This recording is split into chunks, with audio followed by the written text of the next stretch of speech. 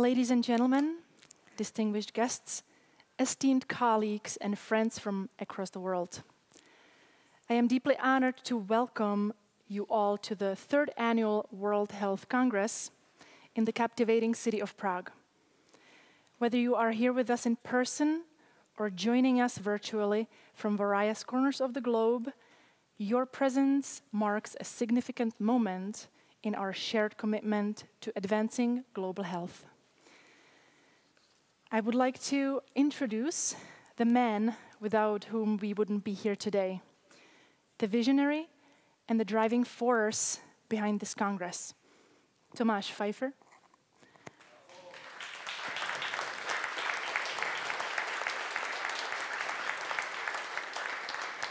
Thank you. Tomáš Pfeiffer is a philosopher, biotronicist, director of Senator Chamber and Institute for TCIM and CAM, advocate for UNESCO Heritage, the Society of Josef Zazulka representative. Thomas, the floor is yours. Děkuji za úvod. Thank you for an introduction. As I consider this Congress very important, I would like to read my speech so as not to forget anything. Dear guests, ladies and gentlemen, it is my great honor to welcome you on behalf of the Institute for TCIM to the World Health Congress 2023 Prague. The Congress is being held under the auspices of the Prague City Hall, and Professor Dr. Julius Špičák, head of the Hepato-Gastroenterology Clinic of the Institute of Clinical and Experimental Medicine, member of the Parliament of the Czech Republic.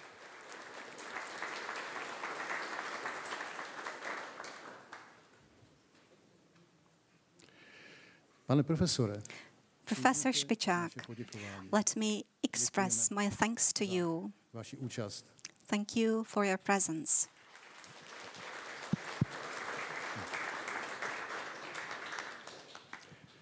Poděkování, které patří právem. My thanks also rightfully go to all participants of the Congress, members and guests of the Presidium, presenters and viewers. So, welcome to Prague, to this Congress. In rapidly changing times, which bring new, hitherto unknown challenges, such as climate change, new diseases, and many others, there is a historical necessity to unite in an all-human effort to face these challenges. This applies to all of us, regardless of education, nationality, or social status. We are passengers on the same ship. The World Health Congress is a global interdisciplinary health project bringing together all TCIM modalities, not least with the aim of creating a space for collaboration with evidence-based medicine. And thus bringing much needed help to patients. At the moment, the public interest in our disciplines is growing significantly, and it is not only this that leads us to the idea of joining forces with open minds and hearts in an all-round effort. Only in this way can we realize a holistic form of healthcare and work on the development of health policies in the spirit of the resolutions of international regulators that recommend investigation of TCIM disciplines and their integration in national health systems. Our Congress is being attended by a representative of an all-party parliamentary group at the UK Parliament and representatives of many national and international organizations, such as Eurocam, BAMC, ANMI, SALUS, EUAA, RCCM, NCAM, Ayush, NHFC, WHO, Indica, EAA, MCPHI, IMAVF, ITSIM, and others. It is clear from this list of organizations that a significant number of TCIM experts are meeting in Prague today on a global scale. During the Congress, the open document of the Vision 2023 Prague project will be jointly approved, focusing on global free cooperation to ensure safe care for all those in need, and to create the conditions for policymaking, education, research, and publication necessary for the development of TCIM modalities. I wish you to gain a lot of valuable information in the next few days about the research and status of TCIM on a national and international level, on a global scale, and thus contribute to raising the awareness of the general and professional public. Today, we can find more than 18,000 highly informative studies of a wide range of TCIM modalities in the prestigious medical databases Cochrane and PubMed. The term evidence-based, therefore, no longer applies only to Western medicine, but increasingly also to TCIM disciplines of the East and West. Thank you once again, and I welcome you to the Congress and wish success to all presenters.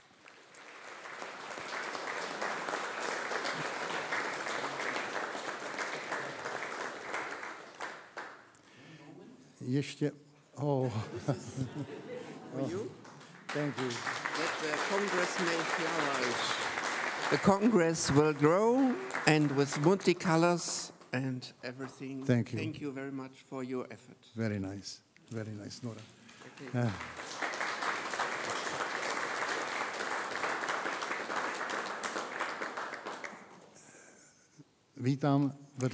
I also welcome, besides the Presidium members, thanks to this lovely gift, especially Nora Laupstein, who is the president of the Association for Natural Medicine in Europe, ANMI. Thank you once more. And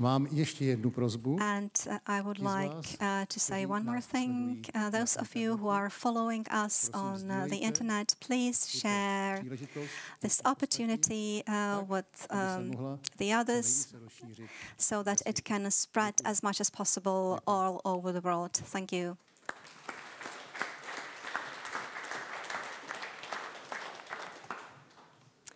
Thank you so much, Tomáš, for a beautiful opening speech. And to continue the opening ceremony, I would like to ask Dr. Julius Špičák to come up and speak up. Dr. Julius Špičák is a leading Czech gastroenterologist, director of hepatoenterology at ICAM, parliament member, and award-winning researcher. Thank you very much.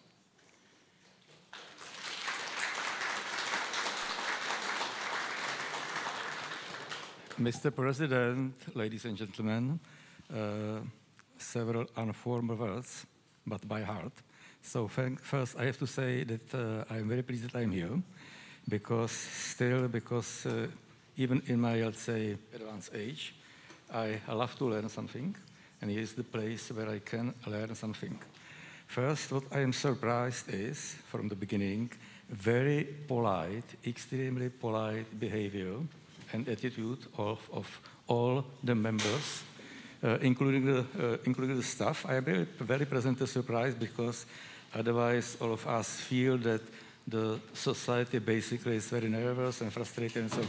So probably there is one of the very positive influence of this kind of alternative medicine, very high politeness of all people here. So this is what I appreciate. To introduce myself, as it was told, as was said, I am head of one of the biggest department of a very important specialty. So this is the diseases of the abdomen. And let's say, one moment, we provide the background for 150 liver transplantations per year. This is one of the most active departments in all Europe.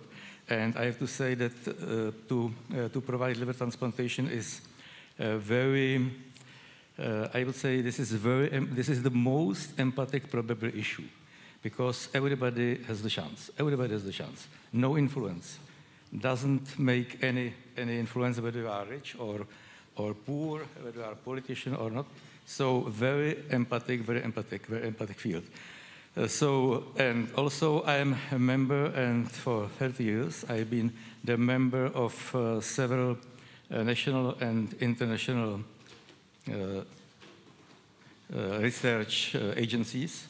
So I have to say, let's say modestly, that I know how to make the research, and to make the research, evidence-based research, it's becoming more and more complicated, and the logistic is very, very complicated. And this is one of the reasons why there are not so many really high scientific papers in the field of the alternative medicine. So to prepare my lecture, I learned a lot about the alternative medicine. Paradoxically, I have selected the issue of inflammatory bowel disease, and I am not expert in inflammatory bowel diseases, and of course that I am not expert in any kind of the alternative medicine, but I will do my best. I learn a lot, and I will do my best. Just for illustration, so we have the evidence-based medicine. I am always saying, this is, let's say, one of my favorite bon mots, that the medicine is on the first politics, on the second business, and on the third little bit also the health. So, but both these things, let's say the politics and the business, has the great influence, unfortunately, on how the medicine is provided. And I will tell you just one statistic showing the weakness, demonstrating the weakness of the traditional medicine.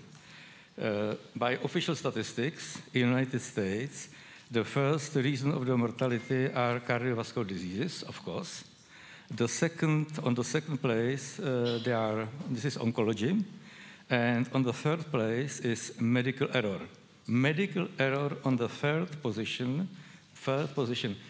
It's showing the weakness of how the medicine, how the standard medicine is organized and how it's provided.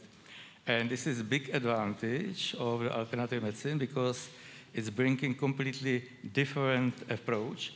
One, let's say, one of the very important features is that it's very safe, according to my opinion. What I learned, it's very safe.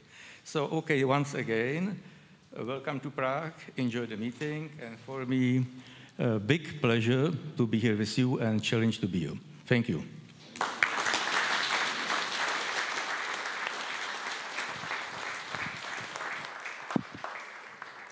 Thank you so much, Dr. Špičák.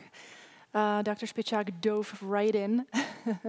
And to continue our opening ceremony, I would also like to invite to speak up Isabel Wachsmuth from Switzerland. She is the project manager at the World Health Organization in Geneva, focusing on health, sustainability, and art. Welcome. Thank you.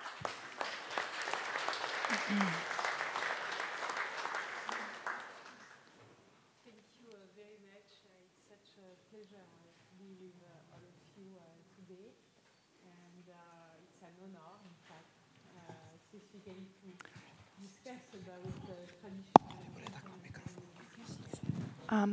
I'm sorry, maybe we can switch the microphones. That's okay. It's okay now? That's good.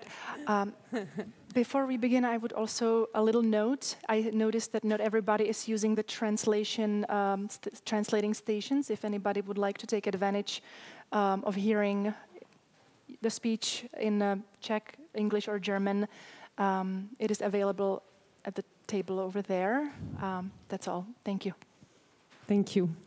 Thank you to all of you, and it's such a pleasure to be with you today. It is an honor, and specifically to have this opportunity to discuss together about traditional and complementary medicine. I am working in one very interesting department in WHO, World Health Organization. It is a department in charge of integrated health services. And under this type of concept, you have, of course, integration, and that includes traditional and complementary medicine, but as well the work on patient engagement. We have heard this issue of medical errors, from the dysfunctioning of health systems.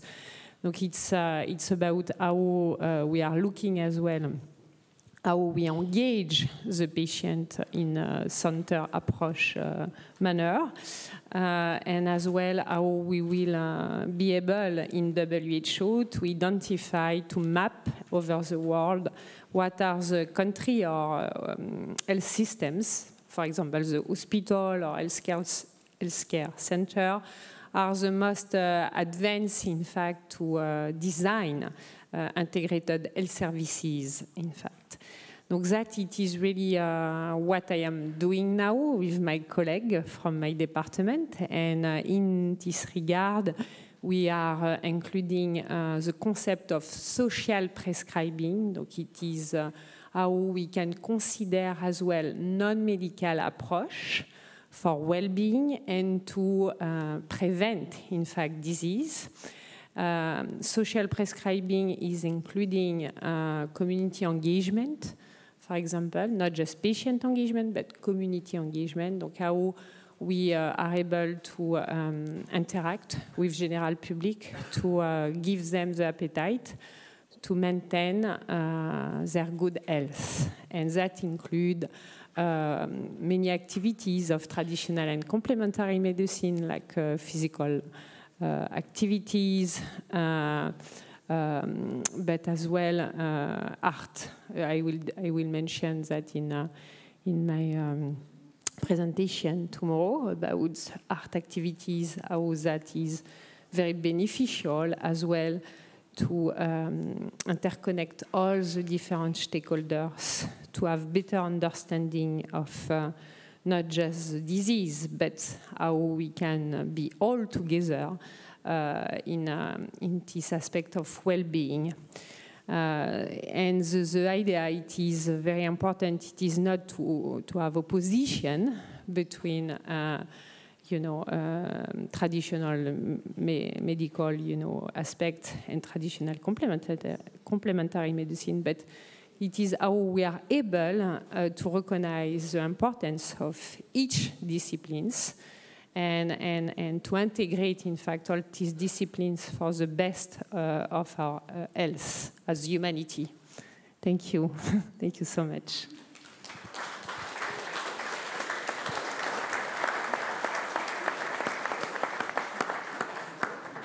Thank you very much, Isabel Wachsmuth from Switzerland. And now, ladies and gentlemen, I'd like to welcome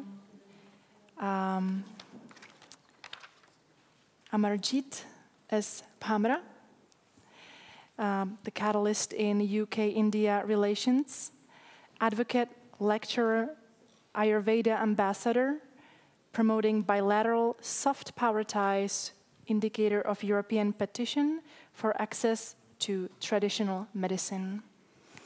Welcome, Amarjit. Thank you. Thank you.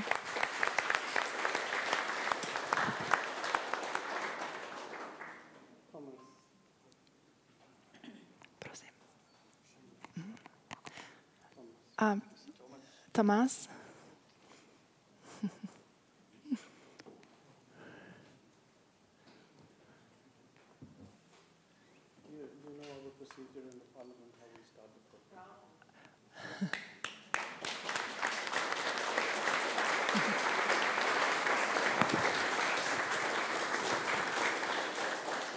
So, ladies and gentlemen, very good afternoon. Dobar dan? Something like that, yeah. Okay, where is Markita? Oh, not here. Okay. Okay. So I've been here for something like 16 hours. I arrived yesterday morning from London, and I've already put on nearly 1 kilo of weight. Thank you for the absolutely fantastic food and the cakes. I never knew the cakes and confectionery in Czech Republic was that great.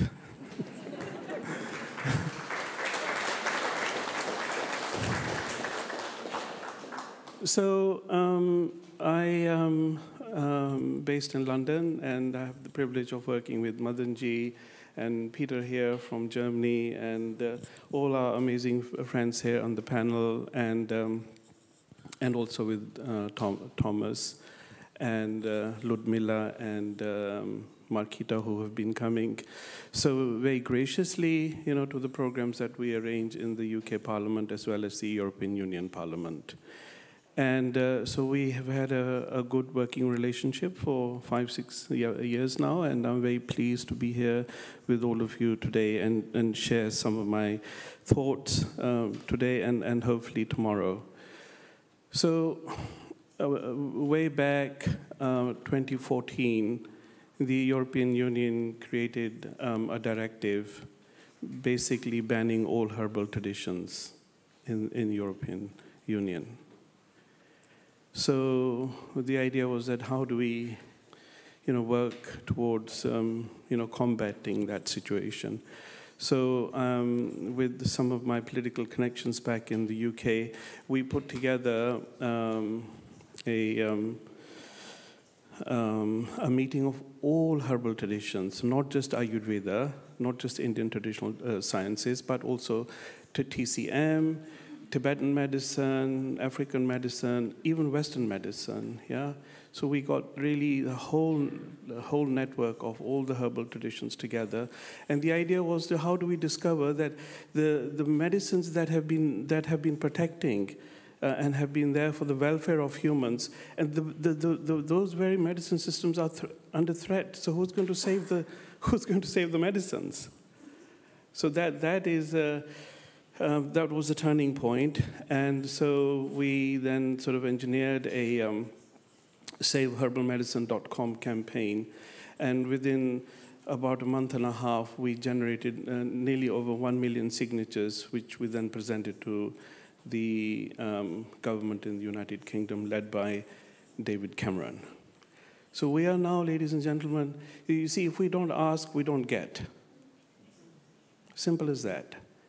So we are now in a very privileged position in the United Kingdom, having to fight for what we feel we need, is that we can import fresh or dry Ayurveda herbs, from India. So we have reached, that milestone.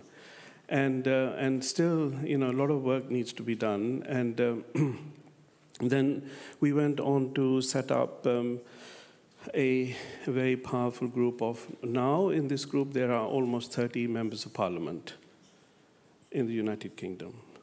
And so they are from both Houses of Lords and Houses of Commons, and it's a cross-party group.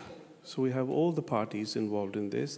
And so the idea is that how can we utilize those very powerful corridors of power to actually make the government understand that we must have a choice of freedom in our health and our wellness. Yeah? So if if I live in England and I dress like this, yeah? So I'm not an Englishman, yeah? I'm still Indian by my faith, by my culture, my food, and many things, but although I have a British identity, I have a British citizenship. So if I can do all this in England, and people can eat what they want, so when it comes to our own health and well-being, why must we only be able to take pharmaceutical medicine and not others? So on the strength of that, we put a very powerful group together. Initially, it was only about 3 members of parliament. Now, with the grace of the universe, we have 30 members of parliament who are fighting for the government to understand the legitimization of traditional medicine in the United Kingdom. We were at one time working also in the EU Parliament, but unfortunately this divorce took place. Yeah? You understand the divorce, yeah? The Brexit. And so we are now very slowly coming back. We have been invited back into the European Union Parliament. We had a series of meetings and working formidably forward. And most of our work now is based on policy making, but also research. So we are involved very deeply with research, and I look forward to speaking to you about that tomorrow, and also about research and our research endeavors here on the continental Europe. So thank you so much for inviting me here, an absolute pleasure to be with you. Thank you.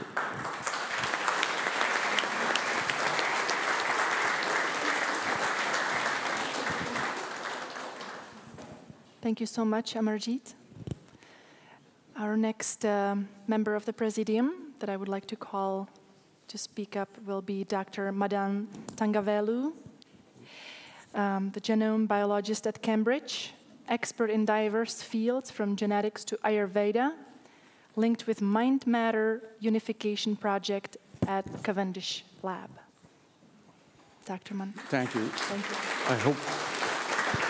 I hope you can hear me. Thank you, Thomas, for having all of us here. Thank you, sir, for having all of us here. And thanks to members of the Presidium for joining us. Peter, thank you for being here with us today, everybody. It's a delight to be here. I've been to this place many times now, and it's an honor to be here again. This was visualized by Thomas. We discussed about this for many years, and now it has happened. And the whole world is able to join us from different corners of the world, wherever they are. This is the 70th anniversary being celebrated in Cambridge for the discovery of DNA. It's only 70 years ago that we understood what is DNA. In 70 years, it has touched all the corners of life, biology research. Before 70 years, we did not know what this was. What is the next big question in biology? We are left with this problem. And this is a big problem. And that, in my mind, the next big horizon where biology needs to go is something that is being shown to us by Thomas. There is something there that holds this body together, both in health and when things go wrong. There is a change in this body. There is only so much you can learn with modern biology techniques. And just like with DNA 70 years ago, where we didn't know about DNA, there is something waiting to be discovered. And for me, this is that one area where we will discover. And Thomas has touched on this about evidence. The evidence is here. And I hope that more of the academic community can be pulled towards this thinking.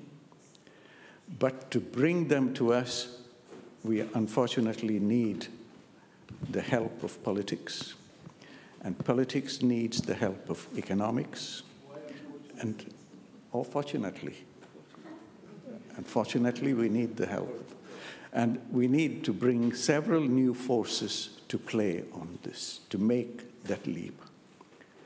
And we are at that point where, as a community, we are starting to feel the need for connecting with politics. In the Czech Republic, there is an Academy of Sciences. There are knowledgeable academicians who understand the physics behind this, the mathematics behind this. But somehow, our message is not going through. We are very lucky you are here with us today.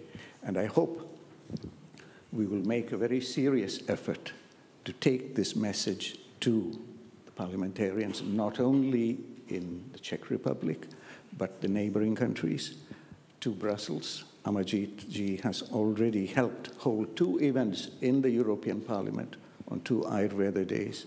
And I hope we can take this message onwards. There is a WHO center already established in India, in the state of Gujarat. And last few weeks, 2 weeks ago, they had the first convention to discuss traditional medicine. And I hope our voice will be heard there. And I hope that more dialoguing about this. We are very fortunate to have Antonetta, who's discussing yoga and aspects of yoga in the community. And everyone in this presidium is contributing in a big way.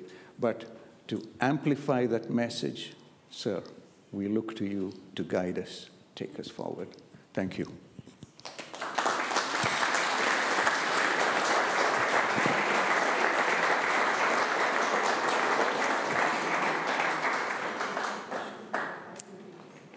It is important that all the disciplines work together. Thank you so much, Dr. Tangavelu.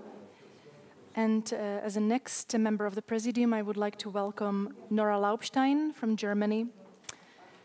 She is the president of Association of Natural Medicine in Europe, traditional German naturopath since 1995, studied ethnology, and she has been honored for environment and democracy. Thank you. Yeah. Yeah, first of all, I say ahoy. This is very important, and I thank all the members of the chamber here for coming, all you for being interested in our topic. And our organization, the Association for Natural Medicine in Europe, is on the way since 2001. And we have learned a lot about European conditions, the European Commission, and all this framework of regulation. And my motivation was from working with the patients, go to the European Parliament and bring the message in. So this is idealistic, utopic, I know, but it's necessary. And from the beginning, the Association of Natural Medicine is something for the people, for the patients, and also for you here in Prague, in Czechia. And therefore, we have every year we have a special topic. And I will bring you tomorrow a special topic about the 3 I's. What's the difference? And I don't tell what it is, the 3 I's, you will listen tomorrow. But it's the political education we need for the patients, because when you want to have patients who know about health, who know about promotion, who know about what is important, you need education and literacy. And most of the patients need our medicine, need the traditional and complementary medicine. And all over Europe, the mainstream medicine system has a lot of problems. It's a lot of money problems. All the people who are working, the workforce is in problem. But the traditional medicine and complementary medicine is a solution for the future. So everybody knows there's a big need, and therefore we need competent professionals. And I think this is very important, that Isabel Wachsmuth has told us, we have to think about a broader idea of a professional in this field. It's not only medical, which counts, it's also art, it's social aspect, it's anthropologic aspects and biologic aspects. So we need this for the future and for the development which goes in healthier for the future. So this is a big thing, and we need you all to bring us up. So it's our choice, it's the people who are doing that.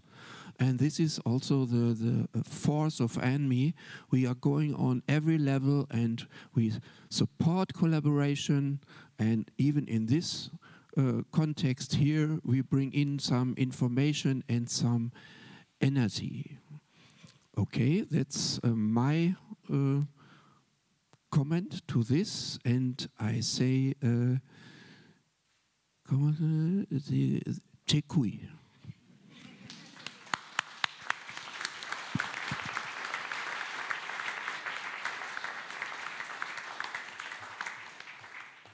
Thank you so much for your contribution, Nora.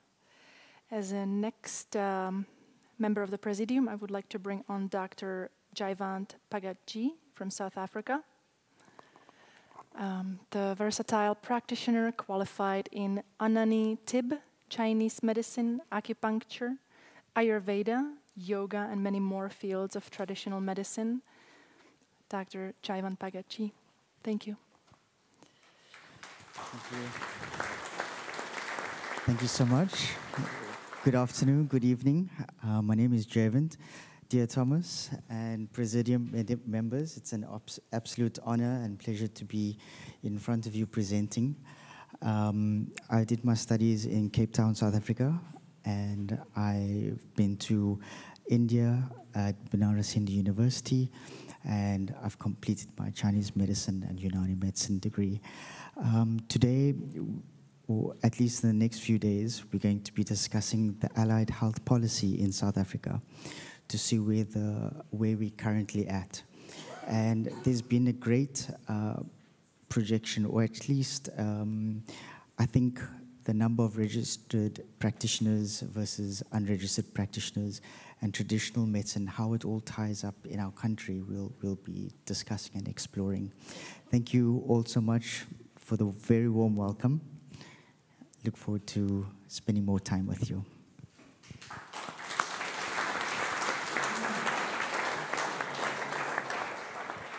Thank you very much, Dr. Pagatji.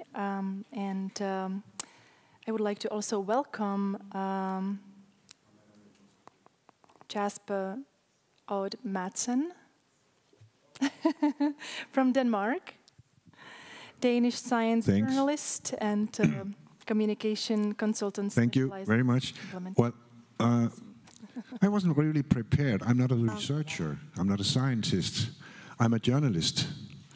And actually, the journalist should be somewhere out there. But I wonder if there are any. Exactly. That is the issue. It's hard enough to tell the scientific community that we have a different viewpoint and that this is valuable to a broader audience, but still we need somebody to tell the public, and that is really a challenge. And that's actually why I'm here, because something has to be done. It's hard enough to get to convince some other researchers, academics, that this is something which is not some mumbo-jumbo pseudoscience. It's serious. That's hard enough. But then you also have to convince the editors in the media that they shouldn't be afraid to write about this. And it's going to take a while, I know. But I'll tell you about it Sunday. Okay, thank you.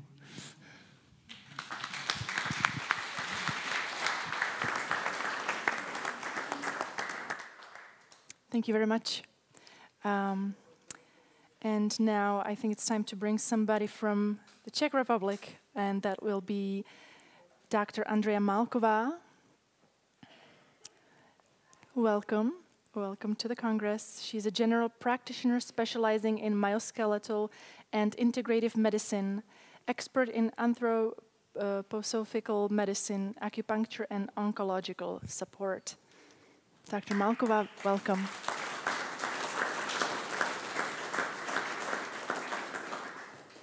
Dobré odpoledne. Good afternoon. In our beautiful city of Prague, I would like to welcome everybody, including my colleagues. I'm grateful that they have arrived. As regards our country, the Czech Republic, there has always been a great disadvantage for 40 years that holistic medicine didn't have enough space within ABM. And in 1990, all boards opened, and a lot of colleagues from abroad started coming. And without any financial requirements, they supported us in our College of Classical Homeopathy. And we were supported by teachers, lectures, and then enthusiastic doctors had an opportunity to find out what anthroposophic medicine and homeopathy is. And after 1990, all these methods started to be taught within the health ministry, and they were certified and acknowledged. And at that time, we were able to offer these disciplines to our patients in our offices. However, this gradually disappeared. So this enthusiasm gradually stopped. And we know that homeopathy was excluded from a medical society of Jan Evangelista Purkyně, and a lot of homeopaths became the object of ridicule. And a lot of colleagues from Switzerland and Germany come here, and they are surprised that there are a lot of women as members of the Congress, and it seems that there is a decline, and we can't see sufficient number of colleagues supporting these areas. And I believe this will be also the case of this Congress, that the prestige of integrative medicine will develop, and also cooperation with phytotherapy and EBM will start developing. These all people are certified, and this is something which we lack in the Czech Republic. So we really need to make a progress, and I believe our patients will be able to address their doctor and choose the way how they want to be treated. Thank you.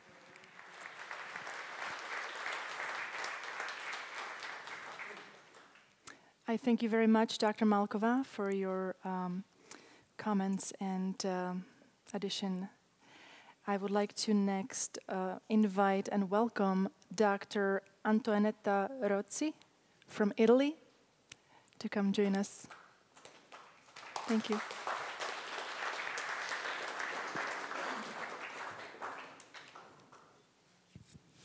Thank you very much. Good evening to everyone. It's an honor for me to be among you. I would like to thank Dr. Thomas and all the organizers, Dr. Tangaveru, for the kind invitation. I am Italian by birth and by heart, but I feel Indian by adoption. So my field of research, study, practice is yoga. It's a very ancient science. I would just say 3 words to define yoga: unity, integration, and responsibility, which is a new word we introduce in yoga. I think these 3 concepts are very useful in many fields of the life, in medicine, in sociology, in anthropology, in culture.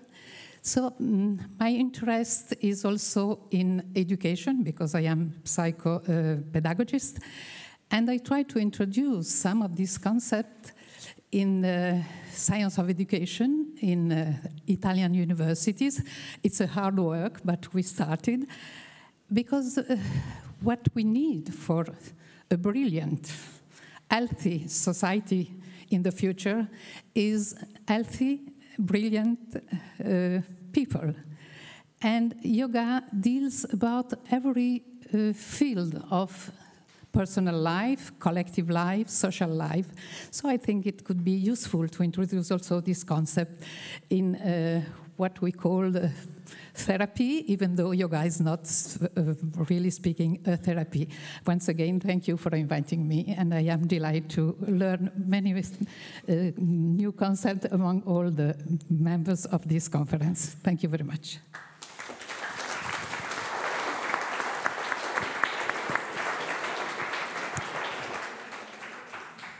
Thank you very much, Dr. Razzi. And now I would like to welcome Dr. Paswati Bhattacharya. She's a global integrative medicine leader, expert in Ayurvedic chemistry, holistic health and biodiversity, Fulbright specialist in global public health, and she came to join us from the United States. Welcome.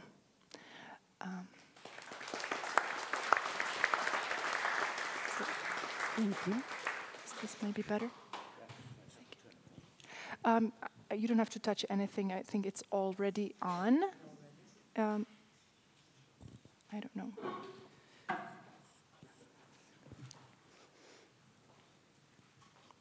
This one maybe?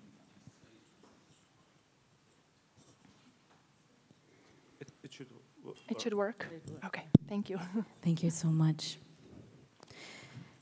Namaste, Dobry din. Good day to everyone, good afternoon. I'm Dr. Baswati. I'd like you to think about several questions as we enter into this Congress for the next 3 days. The first question is the hardest one about healing, and that is, why do we hide? Thank you to the members who have brought us together in Prague to this city of tunnels and the largest palace, one of the largest in Europe. Above the surface, we see something very grand, very beautiful, very striking, and very strong. And the city is also full of tunnels. In fact, underneath this very space, there are tunnels from the year 900 of the Common Era. These tunnels would connect people who didn't want to show everyone what the truth is because they were hiding. And what I have learned over the last few days, not only the name Praha, which comes from Pragyadeva and has a deep connection to Sanskrit, and to many healing systems, the alchemies of the world, and the various medicines of various cultures that have come through this space, this center, which was in fact the center of the Western world. But it was also a space where many people hid, and I've been thinking about that for the last few days. Why do we hide? So I learned about the index, and it was very disturbing for me, because if you live in the USA, as I do, you never hear about the reality, which I know was true, where people were oppressed, suppressed, and thus depressed, and not allowed to express the wild creativity of their heart. When I walk through your city, what I see is gray, black squares, very somber streets, but they are strong. And what I also see is this flourishing of immense creativity, from doorknobs to architecture to the various shops.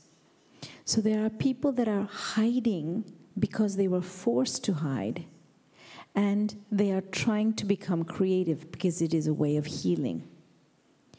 This is such a parallel to what healers around the world have felt under the hegemony and the force and oppression of mainstream medicine. As you may know, I'm also a trained pharmacologist at some of the best schools in the world. Neuroscience is my first background. I'm also a modern medical doctor, so I stand in that group of the American Medical Association, the bullies, the people who will, they are the thieves, they are the killers, they are the people who pull power from others. So we are part of that group as mainstream doctors, those of us who are not open-minded. And we sometimes don't see the oppressed. And so as I walk through the city of Prague, I keep thinking about the question, why are we forced to hide? And what does that do to our healing? The second question, and I'd invite you to have that conversation with the others around you. Why do we hide? And what happens to us when we are witnessed for the truth of what we are? Many times there are tears. Many times the trauma can start to heal. But many times there is an embarrassment and shame because Czech went through 44 years of hiding. That's a generation or two. Same in India. My parents lived through partition and the British oppression. And they have put into me, sorry ma'am, what that oppression has created. The second question that I invite you to think of is, how do we heal? So the narrative around healing and what is healing needs to change. It is not for people who are only credentialed. I got the credentials, and one of the reasons I got them is because I am always going to be brown, and I'm always going to be a woman. And so to walk through the doors of people who are allowed to be the healers, I had to get the best degrees from the best places. And I represent all of those people who have been oppressed and not allowed to heal. The way that we heal is to change the narrative on what is allowed. So it's not about having degrees, it's about having the competence. There are plenty of people in this room, as I look around, who have an energy around their beings. They are healers. They touch others, they listen to others. They move other people in ways that the people can heal. Those are healers. Then there's people who have degrees like me, who sometimes are healers and sometimes are not healers. They're just credentialed people. We need to start asking the question of competence, and we need to start looking at what is evidence of healing and start to change the policies, change the lawmakers, and help them to understand that the way to heal is actually the way through that door for everyone. Many of you know that the original Jay-Z, who is Joseph Zezulka, had spent time healing some of those oppressionists. And that is why he was not murdered. That is why he lived, because he was a healer. So how do we heal? We find people that will help us heal. And sometimes that's not the doctor. Sometimes it's not the one that has the evidence-based medicine. As someone that helps generate evidence-based medicine, I can tell you that the data often don't apply to people. They don't apply to individuals. They apply to averages. And averages are not individuals. The third question is, what is truth? And in Sanskrit, we have a term called Satya Buddhi. Satya Buddhi is actual truth and the intellect to be able to hold that truth and to understand and process that truth. So we have truth in evidence-based medicine, but we also have lies in evidence-based medicine. We have truth when we allow people to walk through the door and see what they're capable of. And that action allows us to see what is the truth of that person. We have the ability to witness people and see what they express. And that is sometimes truth. And the truth, according to the ancient Sanskrit text, is what actually heals. And so I invite you to look at what healing is this weekend, because after all, this is not the World Disease Congress, this is the World Health Congress. And for those of you who think that the truth of the empire is the WHO, it should possibly not be the World Health Organization, it should be the World Disease Organization, until they can prove to us that they understand what health is.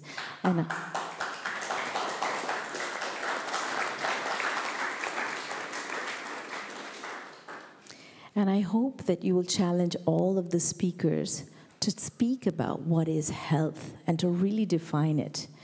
I'll end by saying that I went to a conference of the WHO as a primary care doctor, and behind closed doors, they asked each other, it was about 200 doctors in the room, they said, we don't know how to define health. We only know the indices of what is disease.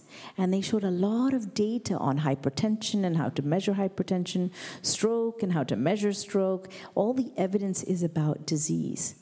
And they were saying on the stage, and I won't take names, but they're some of the biggest names in health policy or health care. They were saying, we don't know how to define disease.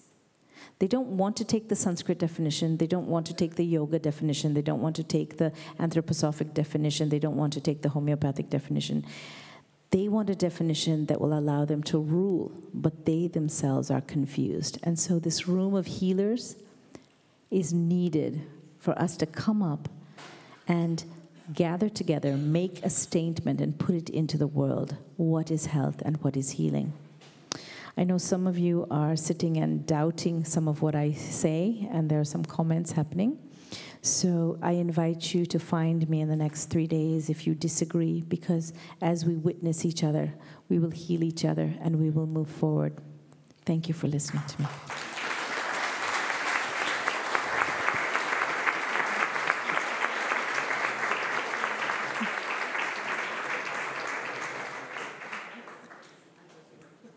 It is certainly time for change. It is about finding common path and language between the traditional medicine and the conventional medicine. It is about empathy. It is about truth. I thank you, Dr. Bhaswati, for your passionate contribution. And as a next member of the Presidium, I would like to welcome in Dr. Pate Kaat from Germany.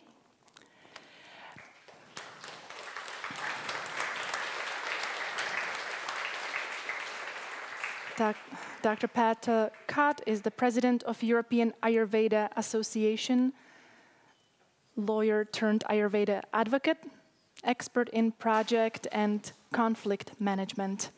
Please welcome. Okay. Thank you very much. Thank you very much, Thomas, that you give me the ability to stand here and to address the people. I will do this tomorrow. As president of the European Ayurveda Association, you might expect me to tell something about Ayurveda, but there are so many people here who know so much more than I do, and they are the experts on the medical aspect of Ayurveda. So we will hear a lot about it. I'm a doctor. I'm a doctor of law. So my subject is more politics and organization, administration, something like this. This is very important that it is combined with technology. And so tomorrow I will talk about what new technology like artificial intelligence, like ChatGPT, can be combined and has to be combined with the inner voice. With the inner voice we know, and that voice that can help us. That's what I've learned from my teacher, Dr. Balaji Tambe. And health is a combination of many elements. But I think one of the most important elements is to be together, to combine, to come together, and Thomas gives us exactly the possibility to do that. We're together here, and that we talk about medicine, that we talk about health, that we talk about possibilities to increase health, to increase the well-being of the people. That's all that is needed. Thank you.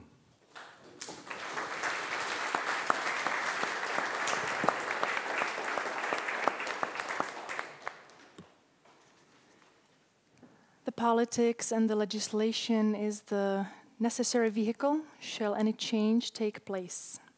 Thank you so much, Dr. Kaat, for your contribution. And as a next guest, I would like to welcome Dr. Katharina Wirnitzer from Austria. the sports scientist, senior lecturer for sports science and sports didactics. Thank you very much. Welcome.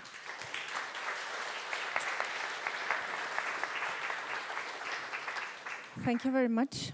I wasn't prepared to talk today. Thomas, thank you very much. It's an honor for me to be here, not only at this podium, but among such wonderful people with future-sighted minds and visionary thoughts. So we're united today. Yes, I am not a medical doctor. I am not a medical therapist. I'm just an athlete. I always was until my age of 30. I defined myself not as a female. I was an athlete. And the long way to go to here was connecting and bringing ties together. So I'm working at the interface of vegetarian diets, sports, and health. And most relevant to me is how we can translate evidence-based data to practical settings. This is rarely done.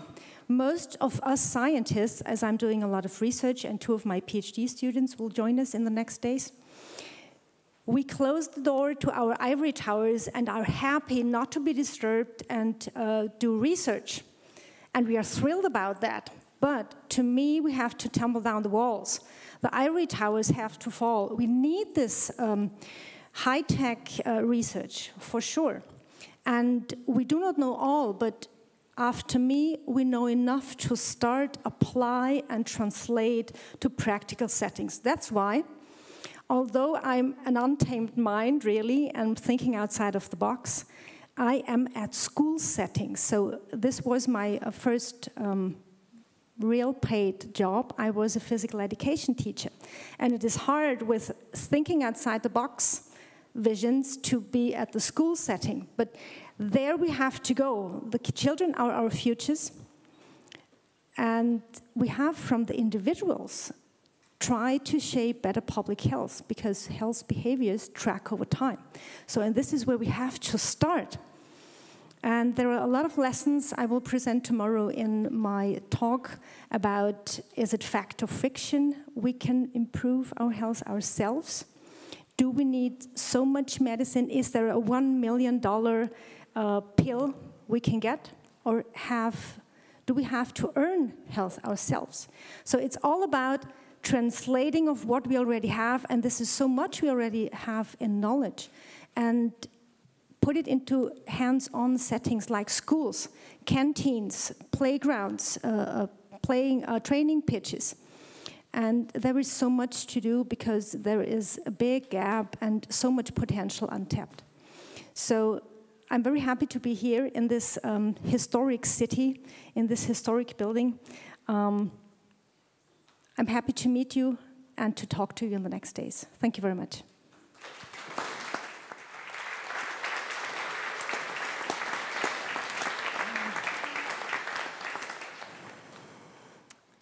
Thank you very much, Dr. Virnica, for your contribution. The sports and fitness and research and education is all very important, are important factors for well-being and health. So thank you very much. Our next members that I would like to bring up would be Dr. Kumar Pandey from India, Professor and Head of Sangaharan Faculty of Ayurveda, Institute of Medical Sciences, Banaras Hindu University. Please welcome. Namaste. A very good evening to all of you. First of all, I would like to congratulate Mr. Thomas and the whole organizing team to convene such a nice historical event at this very juncture. I'm also thankful to the member of the Presidium, with whom I'm discussing since last 24 hours regarding this event. My dear friends, when I came to know that Thomas is going to organize such a nice event. Then I thought what the theme is and what the necessity of this theme is. Being a scholar of Ayurveda, I believe for the development of any science for the human beings in three terms. One is the protection from the government or the policymakers. Second one, the scientists, scholars, doctors, physicians, and many more. And third one is the society, the community for which we are going to make a triangle for the better human life. Then the question arises in my mind that why it's so? Why there is a need to come closer to the nature? Because I am happy to see here the expert members of the WHO as well as the yoga sciences. They all have started to think about to come closer to the nature, and nature is our mother. And who is not liking to be closer to his or her mother? To be very healthy, to be very blessed, and to be blessed. According to Ayurveda, the definition of health is, someone saying that, what is the meaning of health is? According to Ayurveda, samadosha samagnisha samadhatu malakriya prasanna atmendriya mana swasth iti abhidiyate. Meaning that the building materials of the body, the metabolic functions inside the body, and the sensory and motor functions of the body, when they are in equilibrium, we feel healthy. And that is only be achieved with the help of integrative, natural, complementary medicine. Not the medicine, that is the approach of living. We have to incorporate all these. So my humble request at this very juncture is to the policymakers that this indigenous, complementary, and this traditional medicine must be taught and must be incorporated, must be included in their course curriculum at school age. Then only we can get an early solution, early the possibilities of the development of the science in any state, in any country, because we are living like a Vasudhaiva Kutumbakam. Each one of us are a family member. We are not in diverse. We are in unite. So I'm really very thankful to the organizers. And tomorrow and day after tomorrow, we will discussing a lot more regarding the certain issues, how we can develop this very aspect of the life, and the life is with the integrative, indigenous, complementary medicine. Thank you all. Thank you.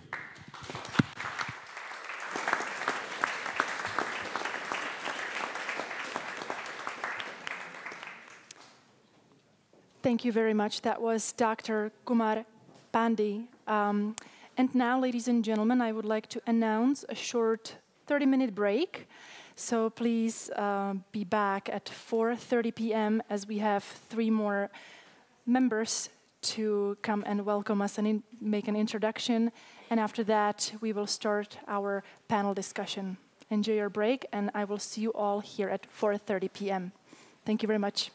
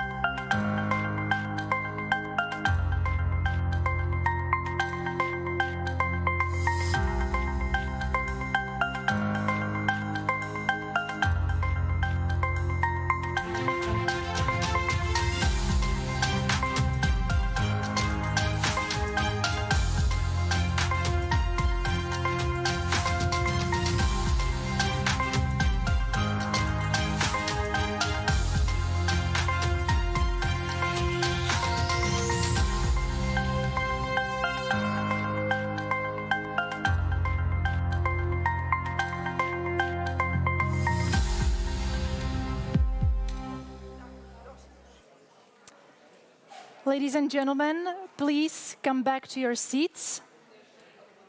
We are going to continue the program. So if you can please, everybody come back to your seats.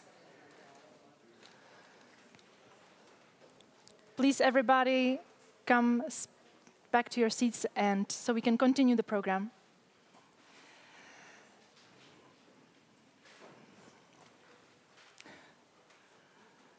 Thank you. Thank you all. I have one technical information about the microphones that we are sharing here all on the tables. They're all turned on. You don't have to touch them at all. No need to press anything. The studio takes care of everything. So if you wish to speak after I make an introduction, then you can just take the microphone and speak. Thank you. Welcome back, everybody, from the break. We have another guest, another member of the Presidium who is going to join us online through Zoom. So I would like to ask the studio for the connection. It will be Mr. Harish Verma from Canada. Hello, Mr. Verma. Are you connected with us? Can you hear me? Yes, I can hear you. Thank you very much for taking me. Beautiful. Thank you. Beautiful. Welcome to Prague virtually. Mr. Verma is the founder, president of Canadian College of Ayurveda and Yoga Incorporated in Ontario, president of Best Ayurveda Limited in Canada. So I will give you the space to introduce yourself and tell us something more about yourself. Thank you very much for joining us. Thank you. First of all, I am grateful to the organizers of World Health Conference at Prague, and I'm practicing as an Ayurvedic practitioner in Canada, and this is the only country which is right now promoting Ayurveda officially. I'll give some ideas in my presentation. Let me share my presentation.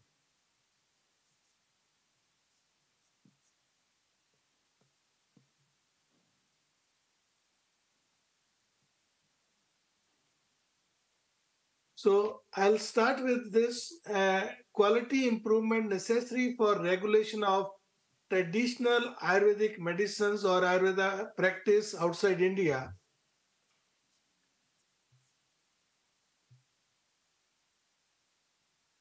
So first of all, traditional medicines are recognized by WHO, and the definition of traditional medicine is traditional medicine has a long history. It is the sum of total knowledge, skill, and practices based on theories, beliefs, and experiences indigenous to different cultures, whether explicable or not. This is very important. WHO accept that if the medicines are understood or not is not important. Used in the maintenance of health as well as in the prevention, diagnosis, improvement, or treatment of physical and mental illness. And Ayurveda, as we all know, is the traditional system of medicine which is recognized as such by WHO. Ayurveda was documented in Sanskrit around 5,000 years ago and is often referred to as mother of all healing sciences. Ayurveda is a complete system of medicine in terms of treatments of acute and chronic diseases, internal and external medicine, dietetics, herbology, psychology, right living, longevity, and rejuvenation. Ayurveda is widely practiced in India and Sri Lanka as a government-recognized and regulated healthcare system of medicine. If you look at the potential of Ayurveda, Ayurveda lays great emphasis on preventing the occurrence of diseases and promotion of health. Ayurveda demonstrates an ability to manage acute and chronic diseases. Now, the contribution of WHO in global acceptance of Ayurveda in 2020, the WHO started the traditional medicine, Global Center for Traditional Medicine in India. Prime Minister Mr. Narendra Modi ji and WHO Director, they performed the groundbreaking ceremony in 2020, and WHO has also generated two very important documents, which is one is for benchmark for training of Ayurveda outside India, and other is benchmark for practice of Ayurveda outside India. And contribution of Canada in promotion of Ayurveda. In 2020, we made a bridge between Government of India, All India Institute of Ayurveda, and the Toronto-based University Health Network to sign an MOU, which was signed in the presence of Prime Minister Narendra Modi ji, to explore the benefit of holistic medicine practices like Ayurveda. So this agreement is in practice now, and we are now exploring how we can reach this goal, how we can achieve this goal. We have a organization in Canada which is called Canada India Foundation. This Canada India Foundation is a national, not-for-profit, non-partisan, non-government organization established with the objective to create a better understanding of new India among Canadians and protect Canadians' interest in India. For the last 3 years, we are running various Ayurveda lecture series with the help of Canada India Foundation, Consulate General of India, and various organizations in Europe, UK, US, Canada, and India. And we have done 50 lectures where we try to promote traditional Ayurvedic medicines. In Canada, Ayurveda is recognized by the federal government. They have issued a National Occupation Code 3232. If you click on Google, if you will put this National Occupation Code on Google, you will find this link, 3232. It is called practitioner in Canada. There is a clause called practitioners of natural healing. So all the practitioners of natural healing, whether acupuncturist, aromatherapist, Ayurvedic practitioner, herbalist, homeopath, Chinese medicine practitioner, reflexologist, they all are covered under practitioners of traditional healing. Even the Ayurvedic practitioners are covered. And if you look at the regulations of medicines, particularly the Ayurvedic medicines, they are covered under natural health products. And in Canada, the pathway of licensing of natural health products as traditional medicine is also there. Now, in Canada, they have regulated Ayurvedic medicines as natural health products, and they have made some rules. So the requirement of import of Ayurvedic medicine, first of all, there should not be any microbe contamination. So there are limits for the microbial counts for the yeast or E. coli, salmonella. There are limits. And for import of Ayurvedic medicines in Canada, there are limits of microbes even in the topical products. And for imports of Ayurvedic medicines in Canada, there is a limit for mercury, lead, arsenic, and cadmium, the presence of heavy metals in the natural health products. They don't allow any heavy metal in any herbal products. So the limits are like this: arsenic, the 5 parts, ppm, cadmium, lead, mercury. So the regulations are already there for the natural health products. And the prohibited ingredients are not allowed in Ayurvedic medicines. Even the endangered species are not allowed in the Ayurvedic medicine for import in Canada. And animal products are also not allowed in natural health products in Canada. Even the label claims, you cannot put any claim that this medicine is curing blindness, cancer, cataract, or any disease. As we know, in US also, the FDA do not allow any claim on the label.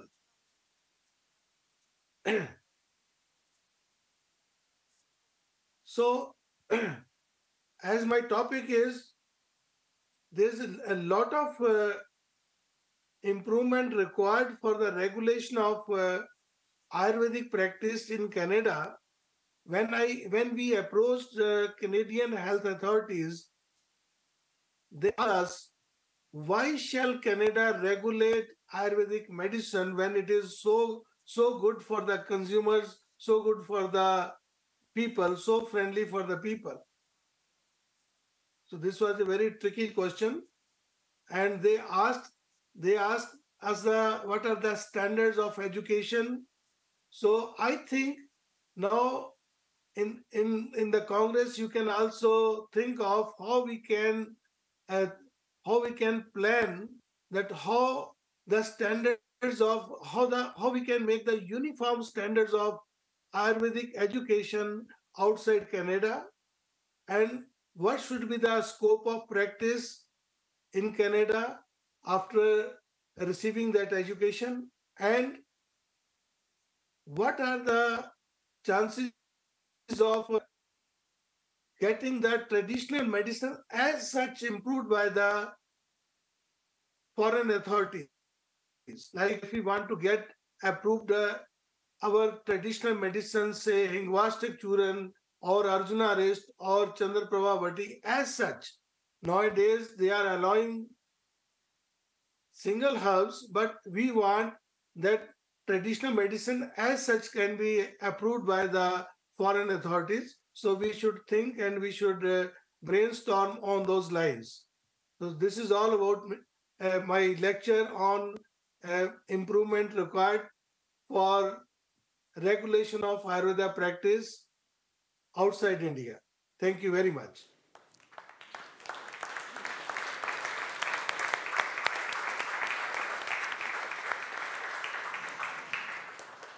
Thank you very much, Mr. Harish Verma. Most of us here at the Congress, if not all, and outside the Congress, we must agree that Ayurveda is not only traditional medicine that has been tested for thousands of years, but also a preventative way of living, life philosophy. So I would like to thank you for your contribution, Mr. Verma. Thank you. As a next member of the Presidium, I would like to invite and welcome Dr. Uwe Peters from Germany. Dr. Uwe Peters is a biologist with focus on physiology, ecology, and pharmacology, and expert in microbiological therapy. Welcome. Thank you.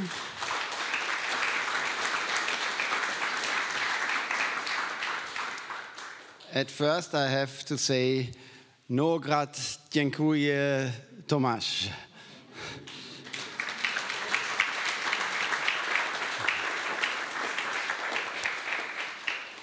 We have heard a lot of wise words in this introduction to the Congress, and I don't want to repeat these ideas, but I want to give you some ideas, perhaps an impulse, which we can take home. And I think this building might be the building we have to think about. If you stay outside, it is a small house. It is a small entrance, but it is a lot of space inside. And I think this might be one picture. We have to communicate this naturopathy, this integrative medicine, this traditional medicine, this Ayurveda, like you like to call it as you want. But we need to have a nice building, a building that we show to the politicians, that we show to the public. This is important, and it must be a nice building. You go, you pass through and you say, okay, this is interesting what might be inside.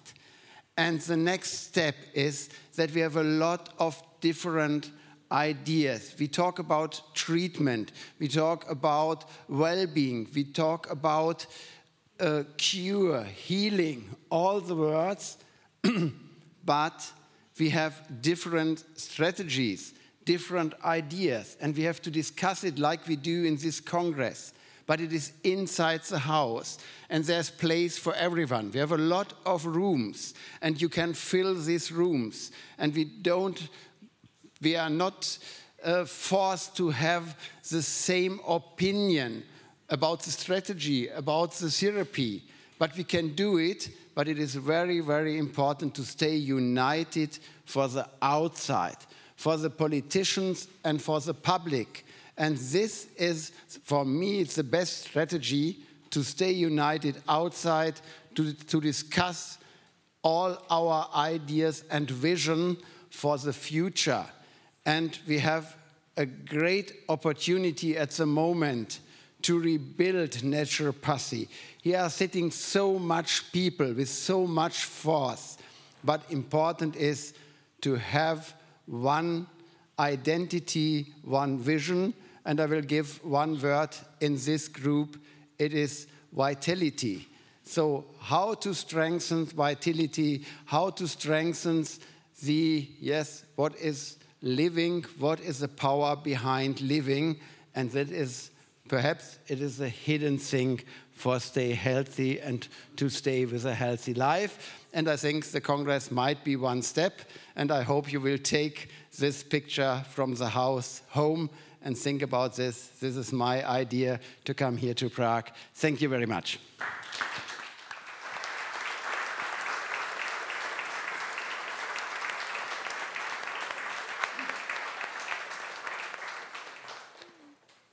We thank you very much, Dr. Uwe Peters, for your contribution.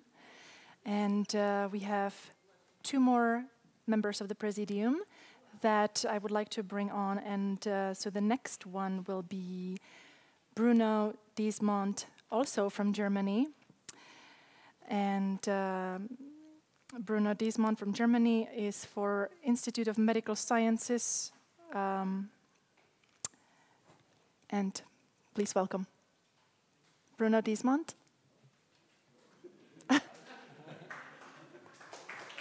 Thank you.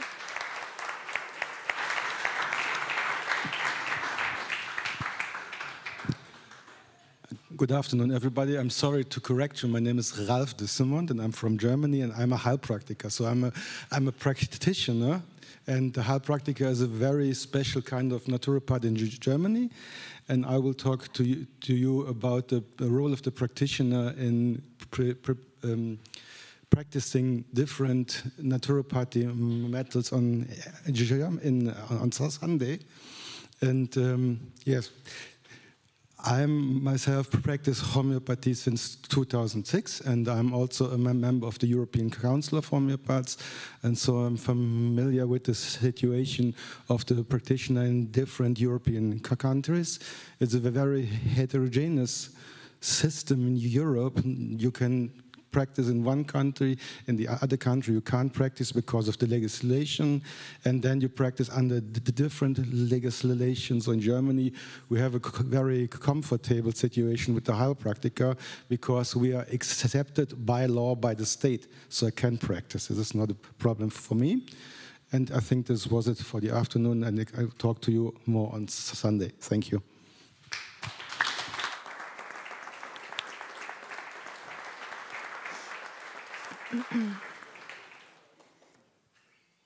I apologize to Dr. Ralf Diesmont from Germany. My apologies.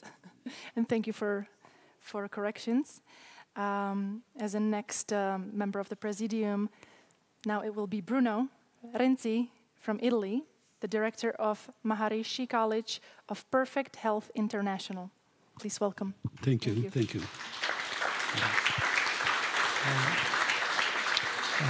First of all, I wish to thank Thomas for the invitation. It's the second year that I am here. It's a great joy to be here in Prague.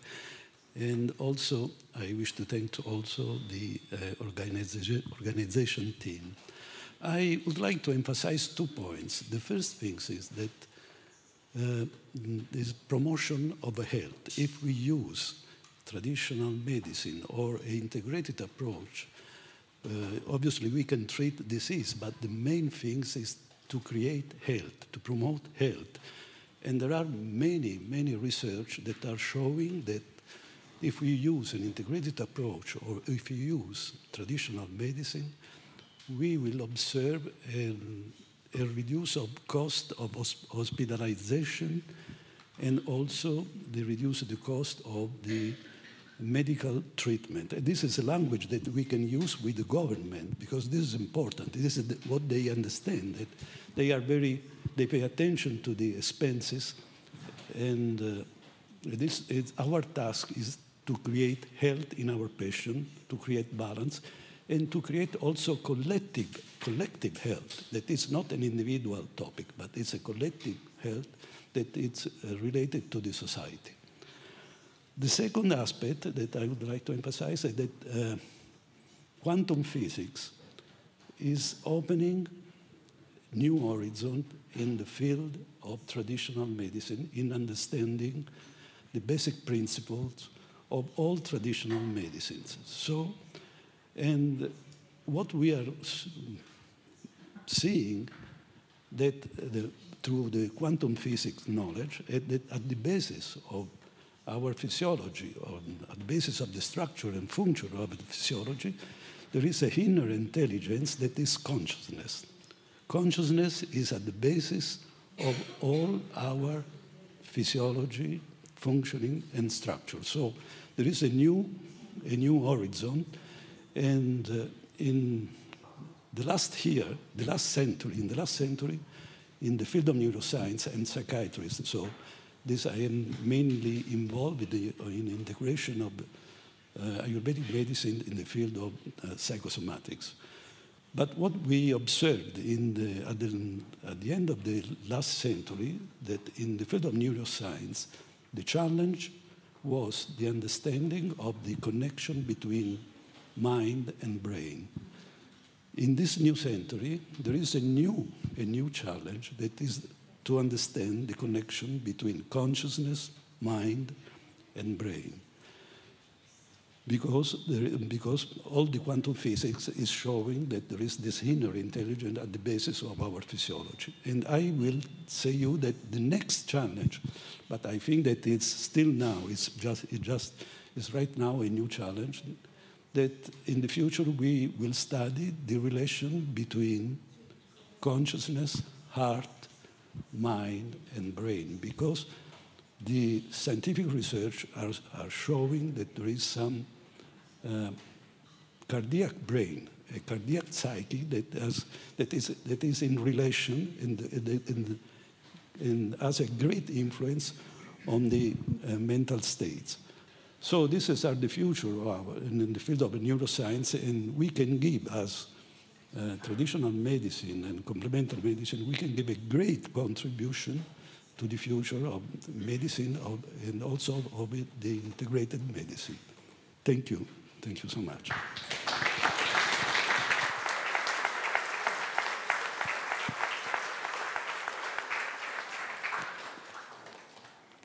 Thank you, Mr. Bruno Renzi, for your contribution. And as a next member of the Presidium, I would like to welcome Dr. Rainer Pika from Austria, Chair of International Maharishi Ayurveda Foundation. Please welcome.